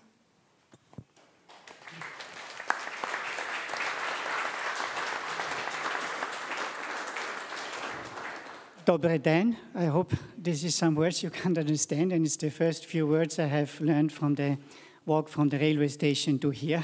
It's the first time that I'm in Czech Republic, but it already feels like home because I meet so many of friends that I meet all over the world. And the famous Sanskrit word from India, Vasudev Kutumbakam, is kind of a reality, which means the world is my family. So this is how it feels like coming here. And I want to start thanking the organizing committee for inviting me, especially Thomas Pfeiffer and everyone working with him. It's a joy to be here, and as I said, I feel like great and home. And I think I'm coming from the field of Ayurveda. Maybe I should introduce myself because many of you have never heard of me or seen me. I'm actually from Austria. I'm a cardiologist working 12 years in a state hospital in Graz doing angioplasty, means angiogram, and head of intensive care unit. So I know modern medicine very well. And but then I shifted my attention to prevention because cardiovascular disease, which is my specialty, they are kind of self-made. It's only 10–20% that is genetically inherited. So it's a lifestyle disease. And so I thought to myself, saying, why don't I focus my time on prevention so that I don't have to open coronary arteries anymore in surgery and risky procedures. And then I have chosen Ayurveda as one of the champions in lifestyle medicine. And so my talk that I will give tomorrow will focus on integrating modern medicine and traditional medicine, and especially Ayurveda, since I know both fields now very well. Since 30 years, I'm studying Ayurveda and practicing it. And personally, for me, there is no such thing like alternative or complementary. There's one medicine, which is the medicine that is best for any person who seeks for help. So a person doesn't mind. He wants the least side effect, the least problem, the greatest effect. And that can be a change in diet, a change in lifestyle, some herbal medicines, some massage, some purification procedures, can be use of modern medicine, imaging technology to find out, can be even antibiotic surgery, whatever is needed at the time with the least side effects. And integrating traditional and modern medicine, I think, is the future of medicine. At least this is what I'm convinced of. And as Dr. Renzi just mentioned, modern science is slowly approaching more subtle fields like the quantum field theories. They go very well with the theories of consciousness and more subtle fields of medicine. And actually, what I will talk is that modern medicine is step by step discovering traditional medicines. Like, you know, when Ayurveda says most disease coming from the gut, which sounded strange 20 years ago to me, but now with the microbiome research, it's very clear that there's hardly any disease anymore that is not connected with our microbiome. And so it's the case with many others, with fasting and with autophagy, which is the concept of cleaning up waste. And so all of this comes together nicely. And so I will share some light on this tomorrow. And so again, I'm very happy to be here and looking forward to a wonderful Congress. And I really like to hear all of the champions from all the different countries, what they have to say. And hopefully we can join hands to bring better health to the world, which is, I think, is the topic of this World Health Congress for the third time now in a few years. So thank you again for inviting me.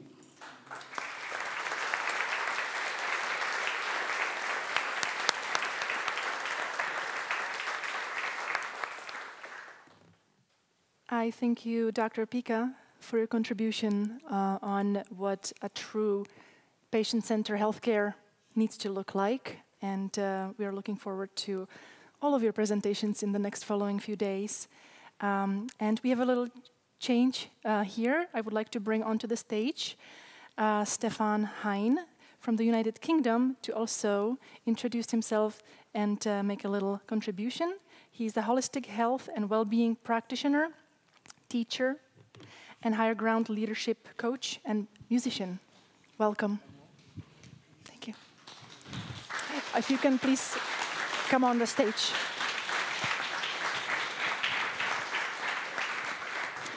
Thank you. Hello. And dziękuję. Let me take this in. It feels very different to stand up here and sitting down there. Thomas, thank you so much for this invitation, and I'm very grateful to be here. And there were so many people that I know from before the COVID lockdowns. I haven't seen you since then. So Amajit, Madan, and some other people, and we met on Zoom calls, of course, during lockdown. And to me, it's very special that I'm here today, coming from London, and I meet you all, and the old team and the expanded team, I didn't know before, to meet in person. And so, yeah, I'm a Heilpraktiker, like Ralf was saying, from Germany, working with complementary medicine and therapies, and with yoga, and with Ayurvedic yoga and meditation, especially, my focus. And I work with also art therapy and with music in community, the healing aspect of music. My talk about this will be on Sunday. And I will also, I would like to highlight here really what a gift it is that we're here together physically. And the thing that has been really coming to my mind lately was, as I was going through my own impact of the social isolation, coming out of COVID, that my need for connecting with people really is coming forth as a yearning from deep in the heart. And where is that yearning coming from? Where's the yearning to heal come from? We all want to heal, right? And I really like the yogic and the Ayurvedic and the Siddha tradition from India, because they have brought this together in their teachings of the body and the mind and the spirit, right? And there's this ancient wisdom that's why I feel at home in yoga, because it's that ancient wisdom which I think has gone overboard with the reductionistic scientific view that we have in our modern age, and which is now giving us a lot of trouble, because it's hitting, we're hitting with the head against the stone wall, and we need new answers. And I think the trend of the talks towards the end, that's really what resonates deeply with me, like Renzi. This is the consciousness aspect, the energy aspect, the life vitality flow of life force needs to come into the conversation that takes us beyond the biological Madan, the biological interpretation of what reality is supposed to be. And what quantum physics is bringing into the equation through the holographic understanding of what reality really is. And all these refinement of our understanding and how we're able to bring in more and more evidence because we have more and more machines that are able to measure the subtle movement of life force. Think of EEG, ECG, all these kind of things. I feel that we are heading in a way where consciousness and energy, life force, is becoming more part of the conversation. So for me and my contribution, I discover myself very much, I've gone through a tremendous amount of personal evolution during COVID lockdowns, and I feel there's so much creativity that wants to come out and express itself. So my tagline for my clinic in London is the medicine of creative consciousness, okay, for the last 15, 20 years. It actually came into being after speaking to Madan Tankavelu here for a long time. So the medicine of creative consciousness is a body, mind, soul approach to medicine. And there's a portfolio of therapies that I use with my patients in London. And I'm really discovering music now and the power of sound and music to impact our feelings and our subtle bodies, not just the physical body. It has an impact on the biology of the physical body.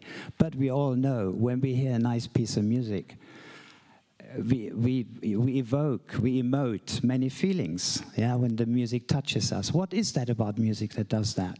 So for me, that is a very powerful tool to access, to melt away the walls of protection that we have all created around us, and the atmosphere of fear that is between us as human beings. There's so much fear out in the world.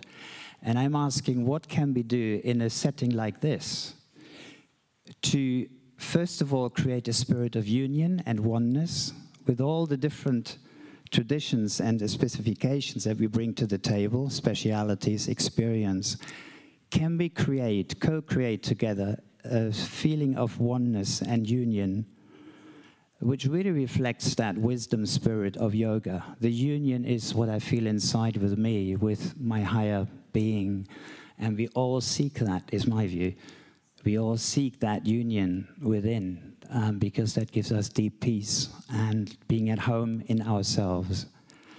And I think my work is very much about that, and I wish we find that union within ourselves and with one another, and that we can link up from this spirit of oneness with many different other organizations on the planet, because we need to link forces. This is, you know, we need to create a grassroots movement. As Amarjit was saying, we need to really get our voice heard in political circles, and it needs to come from the common people. So that's very much what my work in London is about. And on Sunday, I will introduce you to the healing power of sound and music through traditional Indian mantras, which I've researched in the last 2-3 years in London in a project in different therapeutic environments. So that will happen on Sunday morning. And yeah, thank you so much. I wish you all a very nice conference. I'm certainly happy to be here. Thank you.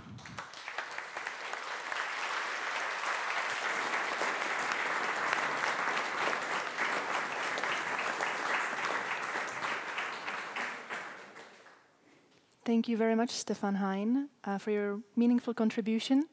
Stefan Hein is also the member of the Presidium, and raising the awareness that we as human beings are not only physical body, but also the mind and spirit is very important. So thank you. And as the next member of the Presidium, I would like to also invite to come up on the stage Dr. Hanna Váňová from Czech Republic. She is a medical doctor specializing in acupuncture and homeopathy, and a former president of the Homeopathic Medical Association. Please welcome.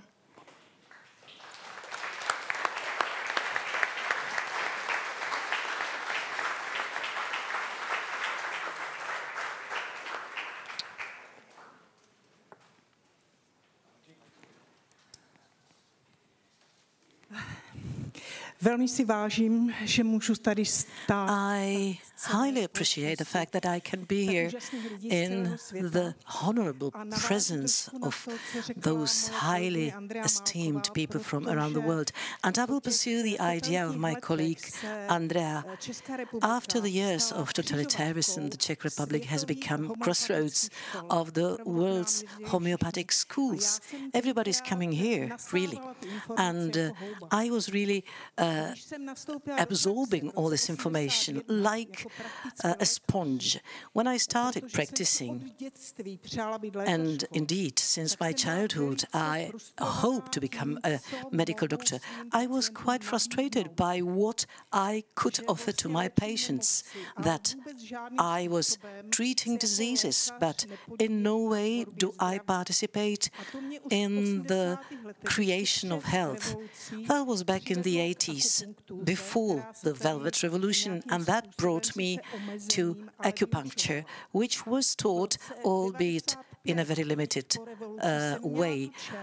After the revolution in 1995, I was lucky to practice in in Colombo at Sri Lanka at the clinic of Professor Masuri, and that really opened broad horizons to me.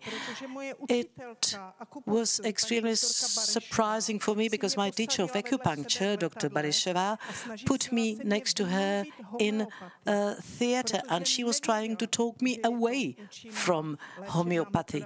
She didn't know that it was an effective healing method, so she didn't know about it. And she told me, "You're so skilled with acupuncture, so just let go homeopathy and focus on acupuncture only."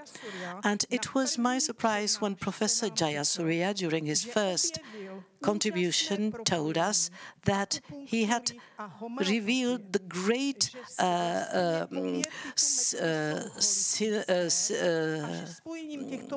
synergy between acupuncture and homeopathy, that if you unite these two methods, the Eastern and the Western thinking is united, both of them being a great heritage of the humanity. So this is really confirmation of my ideas, and I'm very glad to be able to contribute to it.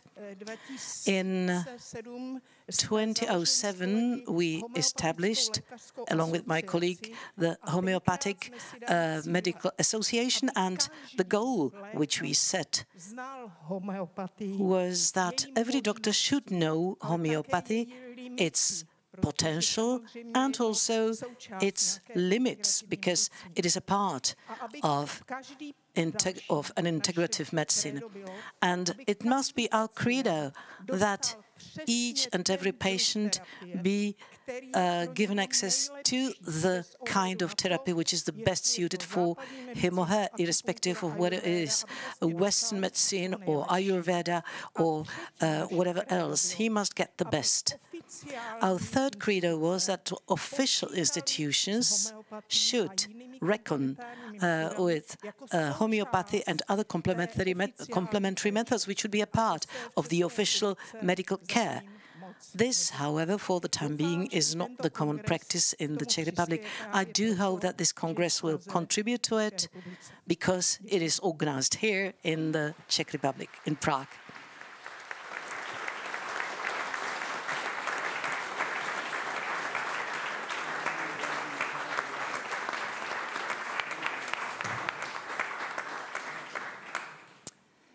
Thank you so much, Dr. Hanna Váňová, for your contribution, and we're truly happy that you have stood up for your beliefs and found the light at the end of the tunnel during the difficult times of the past political regime, and now you are here and you can contribute to this hopefully new beginning of a healthcare in Czech Republic and everywhere else.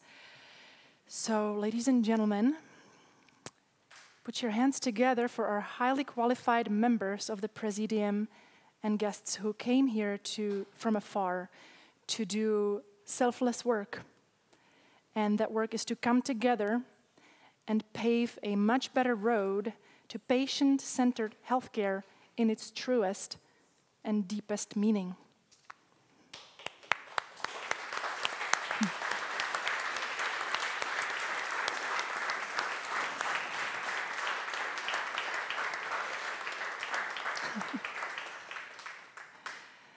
And with that said, I would like to begin our panel discussion. I have a couple of questions prepared that I would like to propose, and if anybody would like to react to that and have an answer, if you can raise your hand and take a microphone and answer or contribute to that question. So my question number one would be, how can we, because this has been said from many of you, how can we bridge the gap between the traditional and complementary medicine and the conventional healthcare to ensure patient-centered healthcare? If anybody would like to see how can we bridge that gap between these two basically worlds? How can we come together? And also what steps can be taken to promote collaboration and communication between the traditional healers, practitioners, and conventional healthcare providers? if anybody would like to address that issue. Yes, Dr. Uwe? Yes, it is a question. And at first, the idea is that we can build the bridge in the technical way, but we don't have any opportunity to build the bridge. The bridge has to be built by the patients. They have to ask, they have to take their freedom, their choice of treatment, and in this way, there is a need to communicate because patients want to have sometimes both sides of medicine, sometimes only one side of the classical medicine, and on the other hand, the naturopathy medicine as well, only for some diseases. And this is a bridge. The patient is our bridge. And we have to listen to the patient, and we have to give the patient good arguments to say, okay, it is my choice, it is my freedom, and you have to communicate both sides together. It's my opinion, that's the right way. Mm-hmm. Thank you. So the patient is the key, and also probably we need to educate the public so they have the knowledge of what they even should be asking for. I also saw Mr. Razzi wanted to contribute if...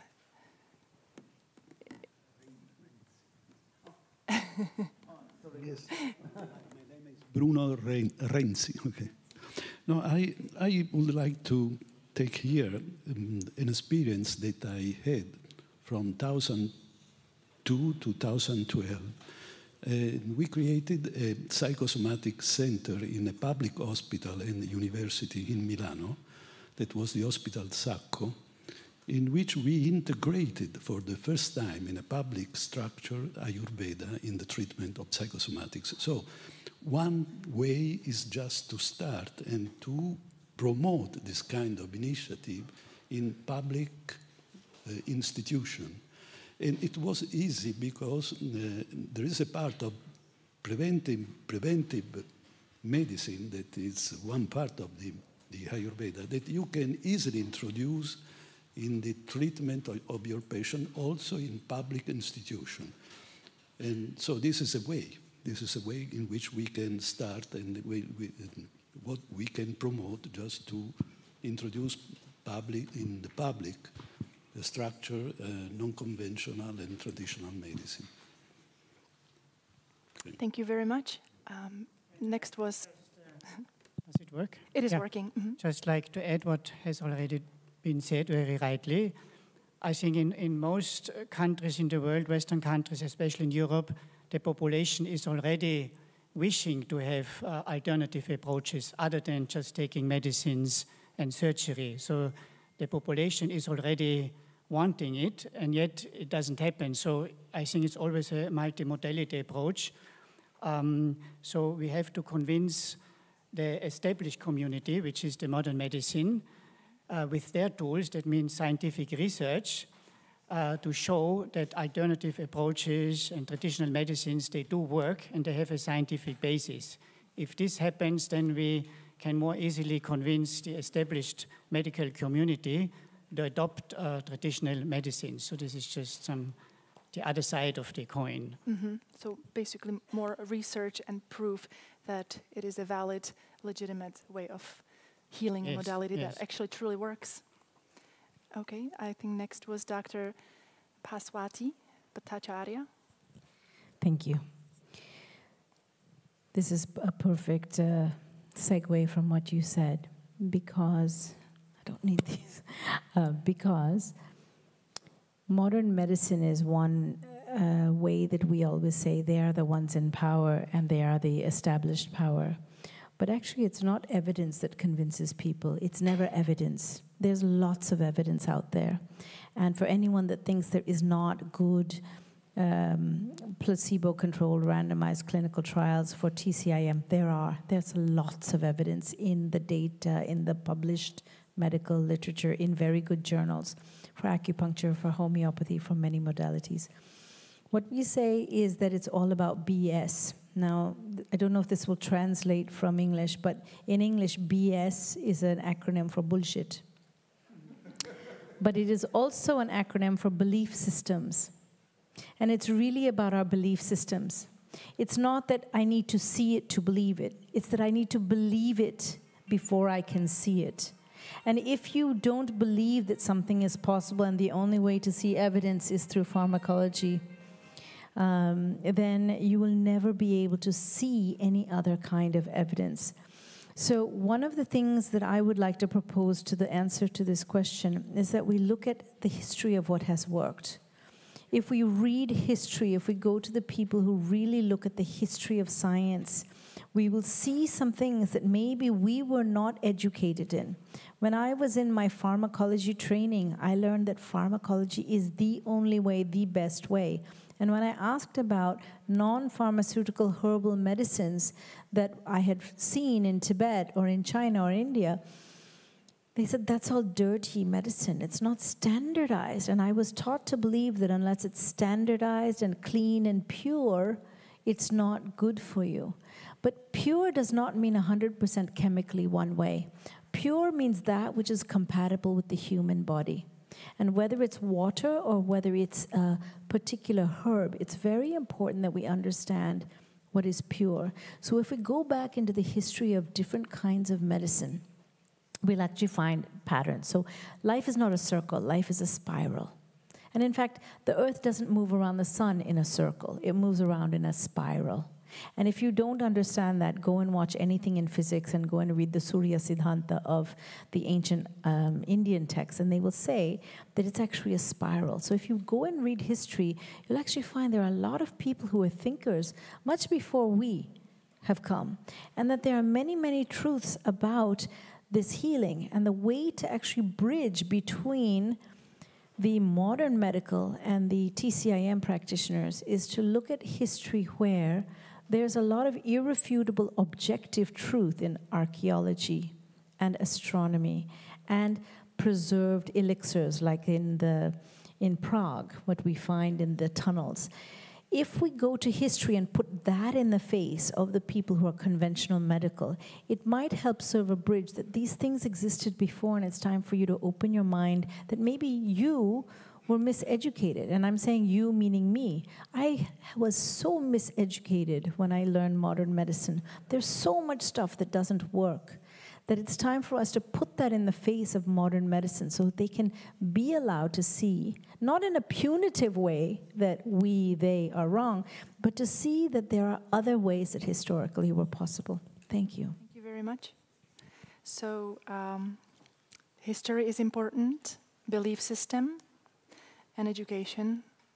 And we also I also have Mr. Verma on Zoom, and I would like to take an opportunity for him to contribute to these questions while we have an internet connection and he is with us. And then I will give space to the next. So thank you very much. And I would like to share my experience. Before coming to Canada, I was practicing Ayurveda in Delhi, in India. And I practiced there for at least 25 years. The basis of my practice was up to diagnosis, we use modern medicine. And for treatment, we are using Ayurveda strategies, Ayurveda treatments, Ayurveda planning. And I successfully treated, I was specialized in ulcerative colitis, and I successfully treated more than 15,000 patients of ulcerative colitis who were diagnosed with colonoscopy, with biopsy, with all the modern diagnostic methods. And we treated on the principles of Ayurveda, and we treated those patients who are not getting relief with conventional allopathic medicines like sulfasalazine, mesalamine, steroids, biological drugs. They responded very well to Ayurvedic treatment. And after treatment, we sent the patient for, again, investigations, and they found the treatment was very effective. Even there were some changes seen in the biopsies. So combination of both modern medicine and traditional medicine is an effective way to give relief to the patients. Thank you. Thank you very much. I think next to answer was, from what I saw him raising his hand, was okay.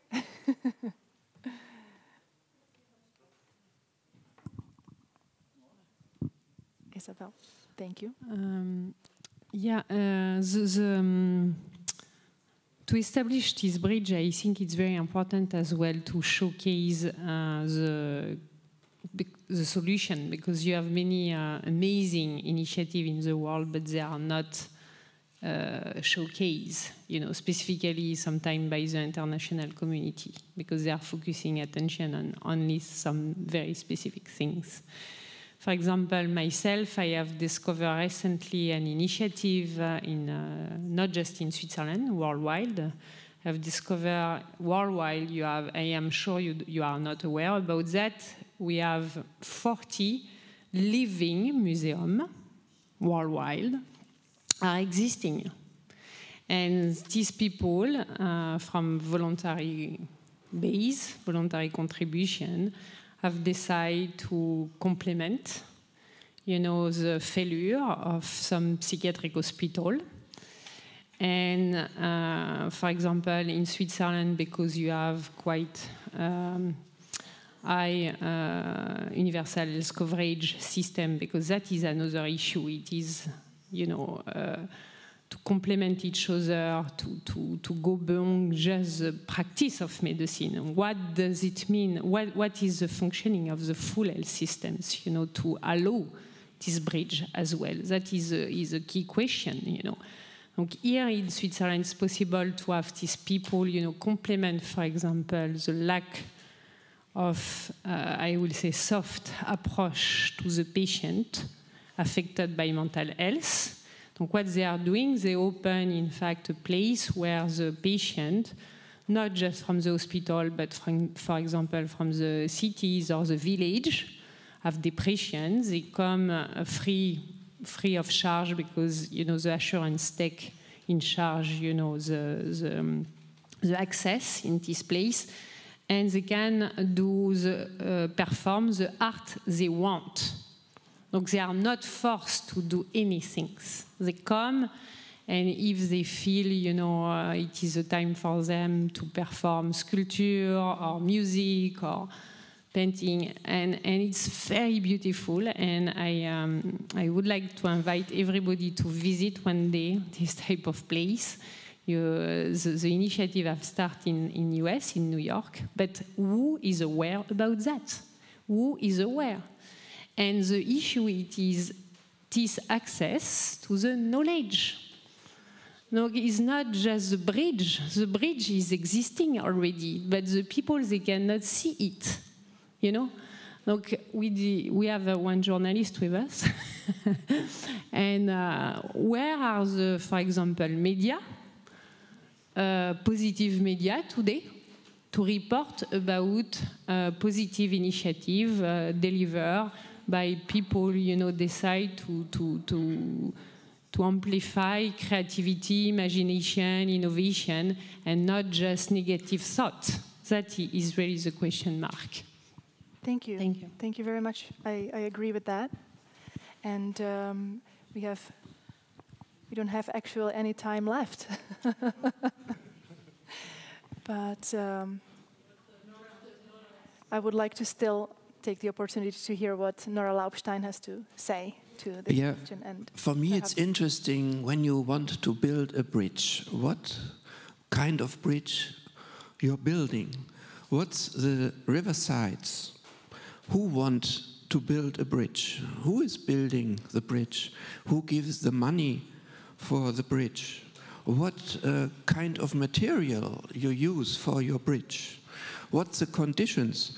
Who should pass the bridge? Who is allowed to pass the bridge? Who will conquer the bridge? So these are the questions for me about a bridge. Not more, thank you.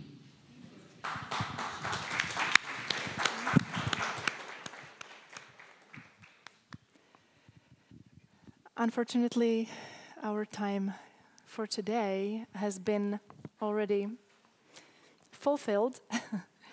There will be an opportunity to address some of these questions during the presentations, during the next few following days. But before we all leave, I'd like to gather everybody who has received an invitation via email for tonight's activity to please transition to the restaurant located on the lower level. You can use the staircase. There are two staircases, one through the main hall, one through the hall number 2, or an elevator. And yes. Okay. There will be a meeting with Mr. Tomáš Pfeiffer. And for everybody else, I would like to wish everyone good night. We will meet again tomorrow when the presentations will begin at 9 a.m. So we will see you then. Thank you very much. And I believe Tomáš would like to speak up. I would like to thank all the speakers from the Presidium of the Congress. I would like to thank all the viewers. And I'm looking forward to our next Congress session tomorrow, when we will be able to hear a lot of useful information. A bridge is built from the material which is available. Sometimes it might be wooden sticks, sometimes it might be logs, and sometimes it might be metal, and sometimes it's a mere soil. But we have to use what is available, and we have to start working. We must be on the right place at the right time. We must be patient. We must not expect too much, but at the same time we must hope, and therefore I look forward to our next Congress session tomorrow.